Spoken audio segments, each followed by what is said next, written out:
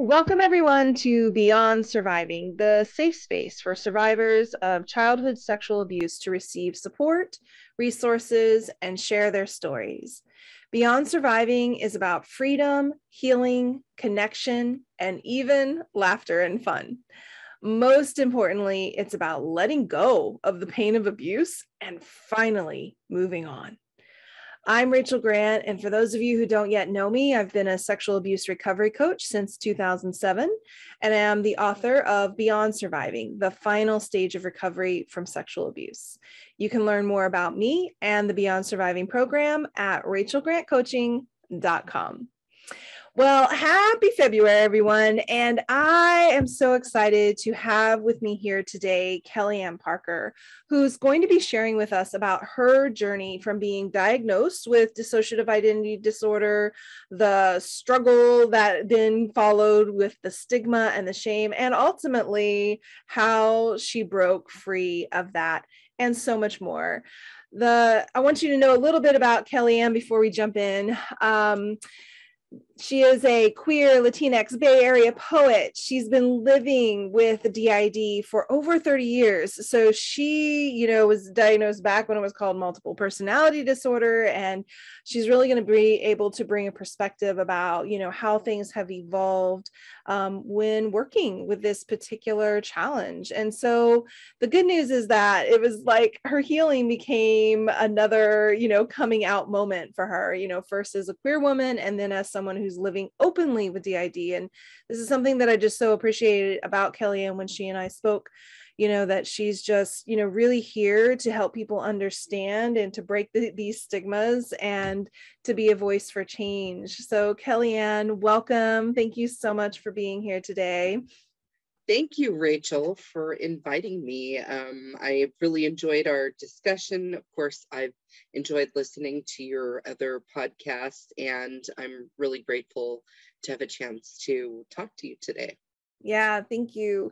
This particular disorder, dissociative identity disorder, has, really been very, very misunderstood, misdiagnosed. It's certainly been in media and films and TV, given kind of extreme representations of what it's really like.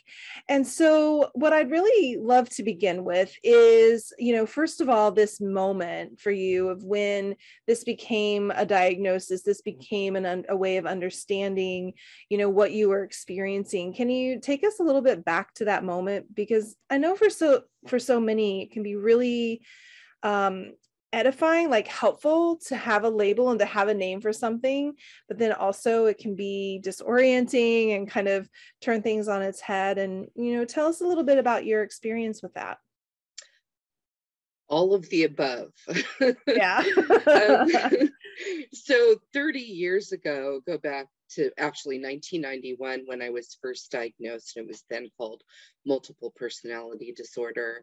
The only reference people had was Sybil and Sally Fields and, all of the what would be memes today of that, of sort of the very, extreme experiences that a person goes through when either dealing with amnesia, which comes with different types of dissociative disorders, and also, switching, which is something we can talk about a little bit more too. And it really othered people in a lot of ways. It was a label that had a lot of stigma, but at the same time, once I accepted my diagnosis, which, if you can imagine, I use the word others, not alters. So living with one of my others that I was co-conscious and aware of, which I'll explain a little bit more in a moment, was something I didn't share with anyone. I finally shared with the therapist, and after discussion, we were able to agree that that was my diagnosis. It was really liberating because for the first time in my life, I didn't feel crazy. I knew I wasn't crazy. I had something that other people had, and while it was different, it was not, and it was pathologized, highly pathologized. But there was an explanation, there was a treatment, and it began my healing journey. It was the beginning of something that turned out to have a lot more blessings than it did setbacks. So amazing. Yeah, and there are layers to unpack here. So the first piece that I want to come back to from what you just shared is this distinction between others and alters. Like for you, it's been really important to think about the language that you even use when thinking about this experience that you're having. And what does that represent for you, the difference between, others and alters? So for people with DID, we generally refer to ourselves as a system. And some people name their system. My system refers to themselves as the collective. And that's an internal thing. We don't necessarily share that much outside. But the purpose of that is just to give validity and importance to all parts of ourselves. And the irony is that if you look at any type of recovery program, people talk about their inner selves, their inner lives, their inner children, and that's all widely accepted. But the minute that you talk about inner children, there are more, right.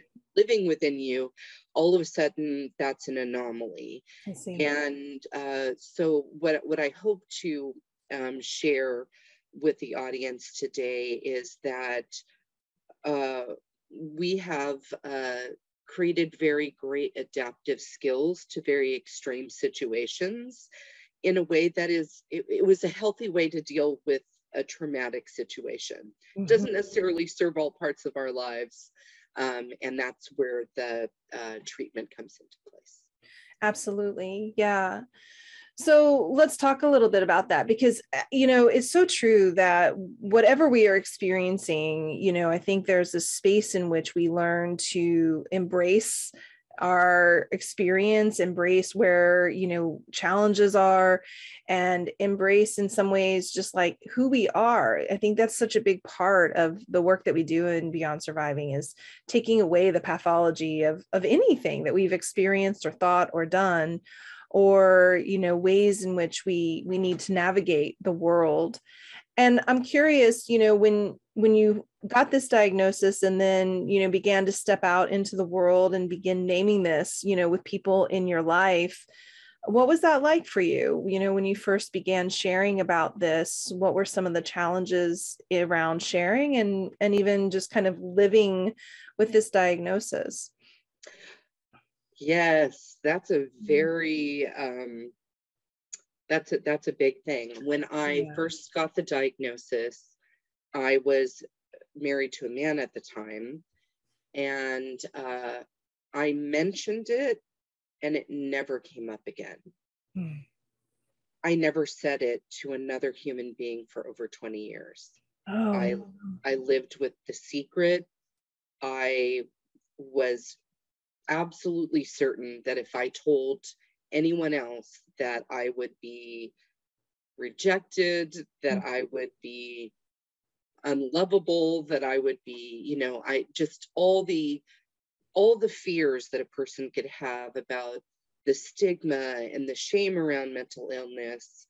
I lived with for a very long time. And what ended up happening was a very dear friend of mine disclosed something about someone that they knew that made me know that I was ready to share it with someone.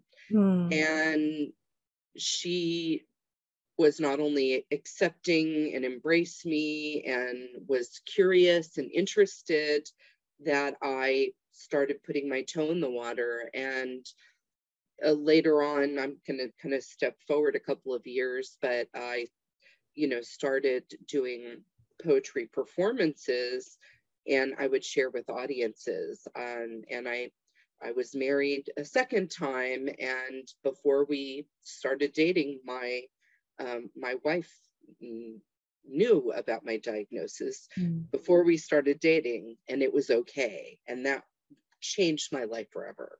Yeah, that's amazing. Yeah, when you think about, I think there are two kind of things we're working with in our conversation today. First of all, for those listeners who have DID, just helping to normalize their experience and giving them insights about how they can thrive, and you being such a model for that, right? And letting and releasing, shame, and knowing that you can find people who are going to get it and love you and embrace you, and all of those things. And for those people who are listening who might end up being in relationship with someone, like, how can you be an ally? How can you be an advocate? Have a deeper understanding and a compassionate understanding for, what is really going on here. So maybe talk with us a little bit about, like, what's most important to understand and to know about DID.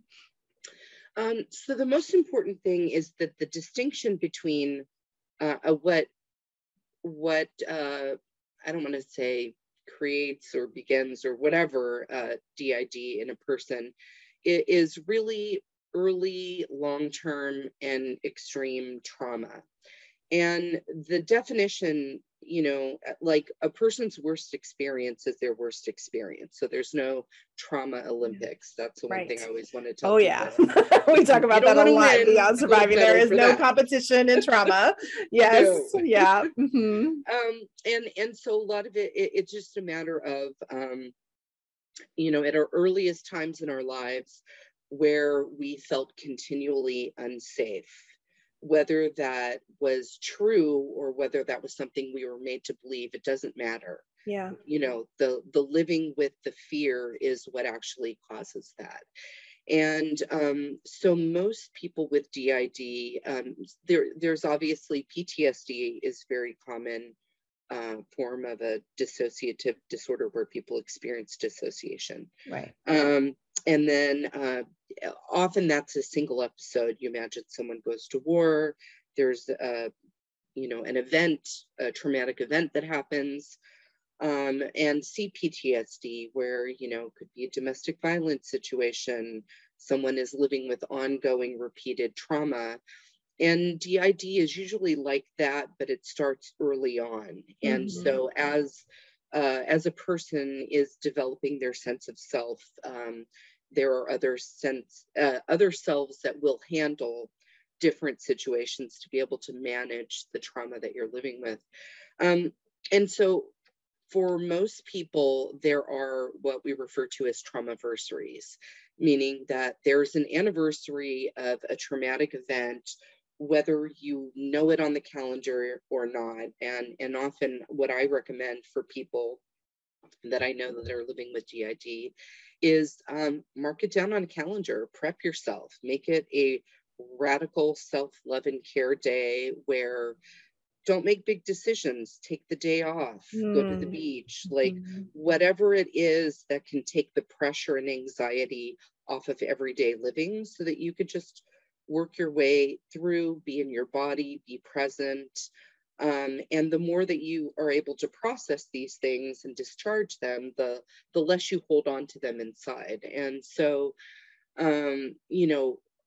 for a person who's supporting somebody with DID, understand that there are times that a person might need some more support, and it might be related to the calendar, it might be related to particular holidays, to a particular family member, whatever that is for that individual, just to understand that there are certain things.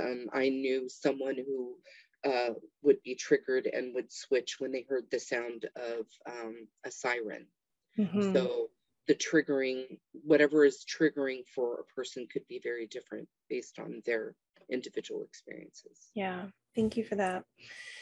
Yeah, understanding the context in which, this is a process of coping. This is a way of surviving. And then as you come out of these, spaces where, harm is occurring, finding a way then, to navigate life as you are, one of the things we talked a lot about and when we first met was this idea of like integration, versus, really kind of like being in alignment with these parts of yourself. And let's talk about that a little bit, because I know from the clients that I've worked with, with, in the past who had DID, there so much of this like internal pressure of like, I've got to get rid of this. That was really so much like, how do I get rid of these parts? How do I make this stop? And I think you bring a really important perspective about that. Can you share a little bit about what you think about that? Yeah, thank you for asking that question. I was very lucky in that my first therapist was a PhD candidate who was part of a school of thought of the radical notion of treating the different parts of ourselves as sort of a family structure. And so instead of pathologizing like, ooh, like this, you don't need this, let's just strip this away or squish this in, or, I mean, my first vision of sort of unpacking the compartmentalization that was happening within me was kind of like a silverware drawer getting dumped in the middle of the ground. It's just this from this orderly thing to this messy thing. And that's not necessarily true for everyone. But what happened as a result of what we did, which was called internal family systems, where it's like family therapy, where it's like who needs what and who does what, and finding that, there's a reason that each part of me exists, and they all have special talents. They, some go to work, some don't. And the difference was having internal agreements about who gets to be in the relationship in the bedroom, who does not, who gets to show up at work and who, does not.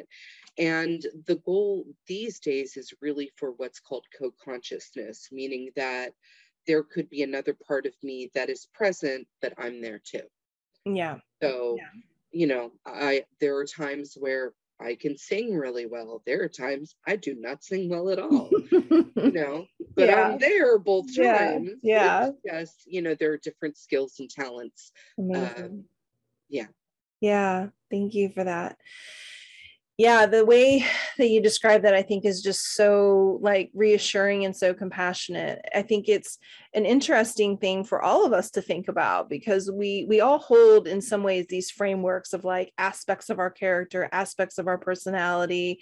And I think we can all relate to it in some ways. Like there are times when I want to show up a certain way and times when I don't.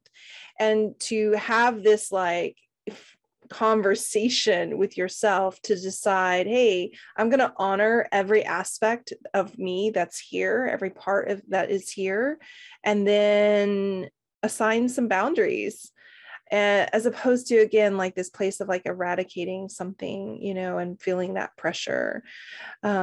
Awesome. So we're going to take a quick break, and when we come back, let's talk a little bit more about the ideas of like co-consciousness. Let's unpack that a little bit more. And then let's really talk about the journey you went on in order to be able to be here today and just be able to talk so openly and freely about this experience, having navigated and released the shame that you've felt about it previously. Okay, so we'll take a quick break and we'll be right back. Have you ever felt like you've tried everything to heal from the pain of sexual abuse, and yet nothing seems to be really helping? Well, one of the reasons why most people struggle to break free from the pain of past child abuse is because the techniques out there are positioned as a one-size-fits-all answer. What I want you to know is that there are actually 3 distinct phases on the path to recovery, and I'd love to share with you about these phases, what issues you must resolve to move to the next phase, and what kinds of support you'll need in order to move forward as quickly and completely as possible. The road to recovery is much easier when you know what stage you're in and what to do next.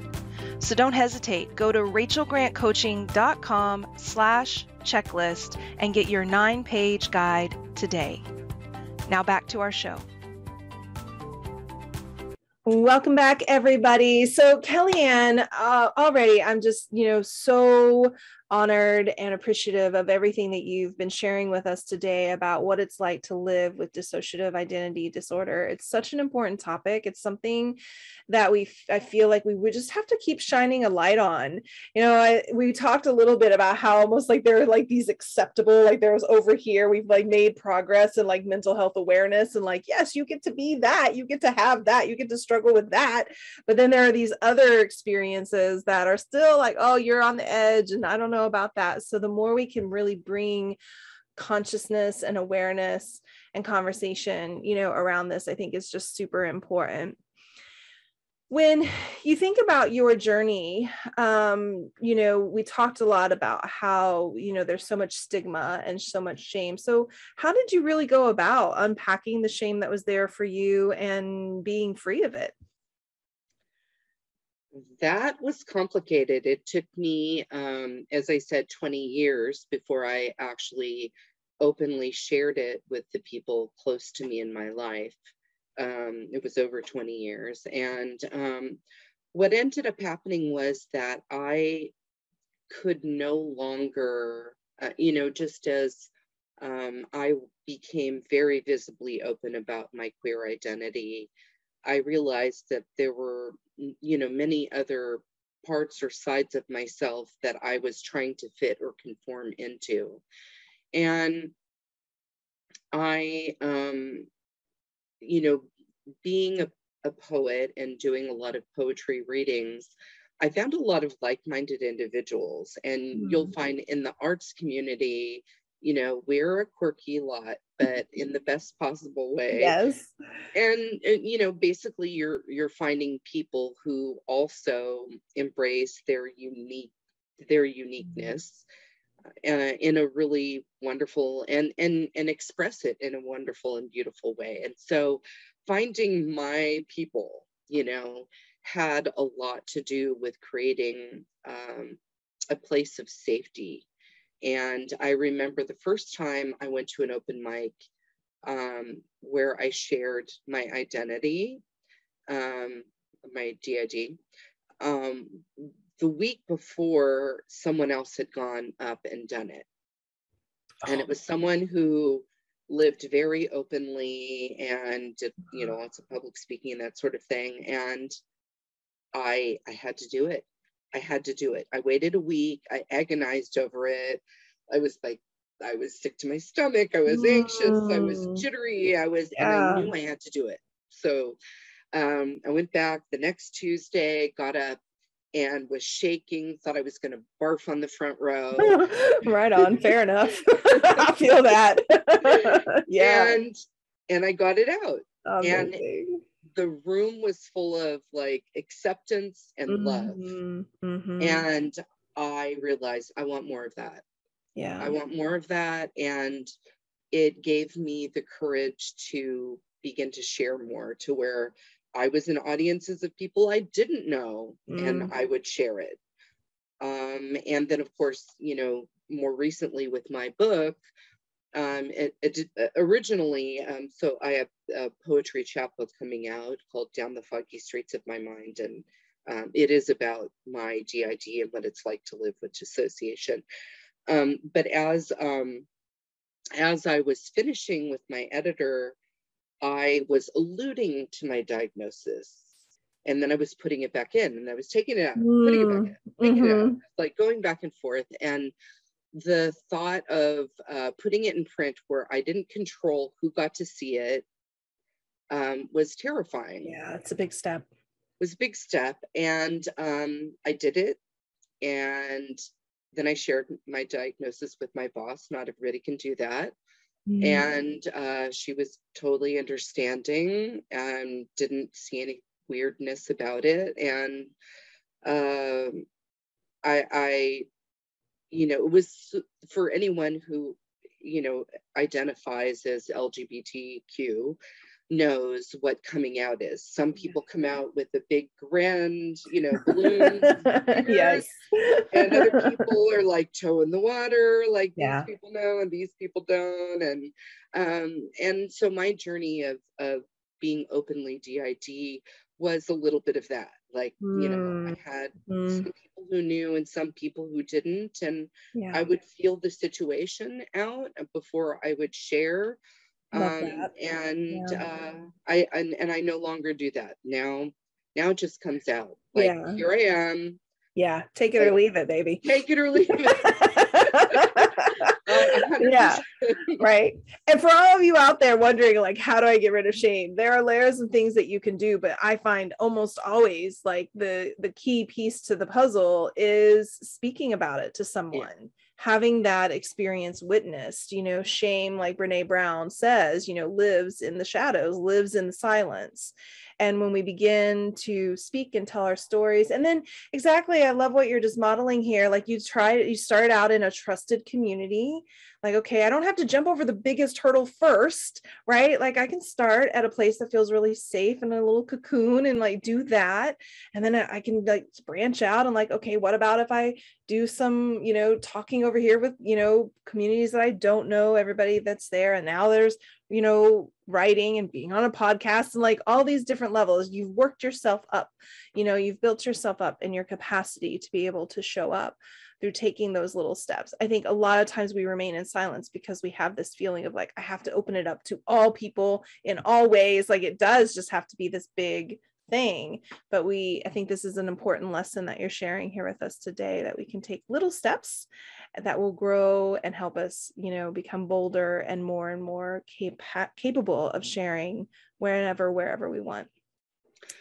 Yeah, and I think one of the other things that came up in this process was I was able to do really assess the relationships I had on how much trust is in this relationship. Yeah. Do these people really care about me? Not the me that they want to see, but the quirky, flawed, human, messy person that I am. Yeah. And what it did was I was able to invest more in the relationships that were built around real trust. And it didn't mean that I abandoned all other relationships. It was just that I knew that it's like, okay, this is my inner circle, you know, and these other people are great too. And they might be fun for brunch or whatever, but they're not my inner circle. That's it. Yeah. Oh my gosh. We talk about that so much in Beyond Surviving. Like, look, not everybody has to be your person. Not everybody has to be, you know, all the way invited in, and you can have layers and different types of relationships and dynamics in those relationships. Yeah, that's beautiful. I love that for you. When you think a little bit about relationship, I know, you know, oftentimes just anybody who's experienced a sexual trauma has concerns about, can I really be in relationship? And, you know, when you add in this particular, you know, disorder, there are layers, there are complexities that it brings. Like, we don't have to shy away from that, but it doesn't mean you're destined to be like single forever. like you don't get to have love and connection and relationship. And maybe can you share with us a little bit about, I know you've talked a little bit already today about some of the relationships, but what's that been like for you to really come into being your whole self and being in relationship with someone? Yeah, and I think a lot of that, it's so also included in that is intimacy, right? Yeah.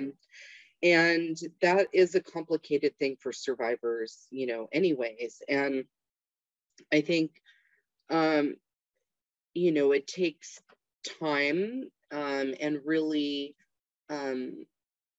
you know, being honest and clear with yourself about what feels good and what doesn't feel good, what feels safe, what doesn't feel safe, and learning and understanding the kinds of like what you want in a relationship. And it's perfectly fine to be asexual or aromantic. So you can have an incredibly intimate relationship. I'm not. I identify both as queer and lesbian. But you know, all of those things are fine, and you can find a wonderful, loving person regardless of whatever your unique needs or things that you avoid. And a lot of it is just being able to have the ability to communicate what you need and what is not okay for you. Yeah. And for me, I'm like super clear. It's like yes, yes, yes, no. Thank you. Yeah, right.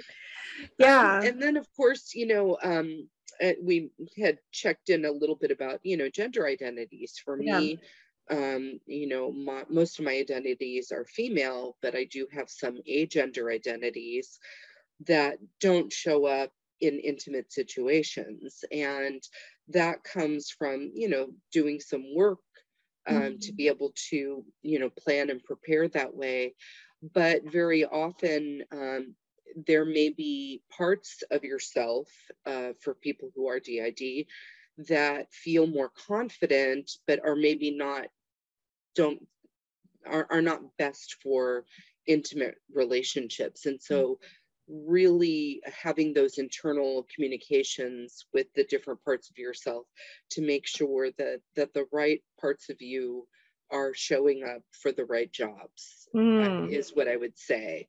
Yeah. And everyone has, like we joke about how you go back home and you immediately revert back to being a kid, right? You go to work, you've got a certain persona. Right. Yeah. These are all true. The biggest difference is that with DID, those different parts of me have different histories, different memories. Yeah. And different likes and dislikes. And really those are the primary differences. Yeah. Is there any part of you where you feel this is a superpower? Oh, like, I can imagine it being a drag and like being a total like pain in the ass at times, but like, are there any aspects of this where you're like, damn, I'm so like, this is dope, and I'm living it with this and in this, and it's creating something in my life that might not otherwise be there? Absolutely. I've always jokingly said that dissociation is my superpower. And I used to always jokingly say, and now it came true, is, if we ever end up in the zombie apocalypse, that I'm the person you want to have in your corner. Like, I can survive anything. All the skill sets. I got all the skills. And it's proved to be, true that now that I'm in a place in my life where I have a healthy relationship both with myself and with people in my circle. I could be honest with myself and about what I can and what I can't do, and what's not good for me, and not doing things that are no longer good for me, setting healthier boundaries, and also developing healthier relationships within the people that I've always wanted to have in my life, and bringing new people in my life that have those traits as well. Cheers to that. Fuck yeah, Kelliane. I love meeting badass people and hearing their stories and just seeing how you're out in the world just by being you, creating and affecting change just in that, just in showing up as your authentic self. I think that's beautiful, the most beautiful thing any of us can do. And I just, cheers you for that. And I love that you've been taking your journey and you've been crafting it into a story and into a book. And so tell us a little bit more about your book and where people are going to be able to find that. Well, thank you. So the book will be available on both my publisher's website, which is Nomadic Press, and they're a small boutique press that they have a location there in Brooklyn, in Iowa, and Oakland. And so they're nomadicpress.org.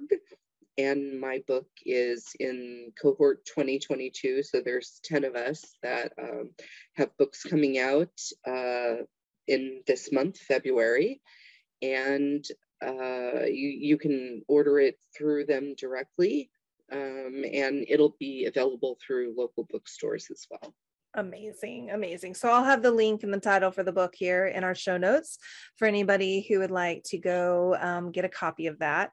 You can also connect with Kelly Ann at KellianeParkerPoetry.com, and I will have that link in the show notes as well so that you all can pop over and continue to connect. Any final thoughts as we start to wrap up today? Yes, what I can, first of all, thank you so much for having me here. Thank you for doing what you do. I knew I wanted to reach out to you right away when I knew that I was going to have my book, because I really wanted to talk about DID. And I knew this was going to be a great place to do it. But the thing that I really want to share with everyone is, I know everyone says journaling and, all of that is important. But what I found is whether you identify as a poet or not, poetry is a wonderful way of creating language that doesn't already exist to describe something that no one else can. Mm-hmm. And I encourage everyone, it's not about being bad, it's not about being good. Art, the creation of art, of any form of art, is for its own, its own need, and tapping into your creative side is tapping into the healing part of you, the part of your healing journey. And so I would encourage anyone, buy paint badly, write poetry. Do it, just do it. Yeah. Just whatever it is. Yeah. Get your thing out. Channel your inner 3-year-old, right? Grab that 3-year-old to just go for it. They don't care. Painting, go for it. That's so amazing. Good. Oh my gosh. Well, I just, again, I'm so appreciative of you. Thank you so much for being here, for sharing your story. You're such an inspiration. Really appreciate you. And thank you everybody for listening, for tuning in, for joining us today. As always, if you'd like to make a donation in support of the podcast, you can go to bit.ly/Beyond Surviving Podcast donation. All contributions will be applied towards funding scholarships, the running of donation-based and free programs, and making sure that those reaching out for support get what they need. Don't forget to visit rachelgrantcoaching.com to learn more about sexual abuse recovery coaching, and be sure to subscribe to this podcast. We have so much more to share. This is going to be a great year, y'all. You don't want to miss an episode. So click subscribe and then come back next time. And until then, take good care of you.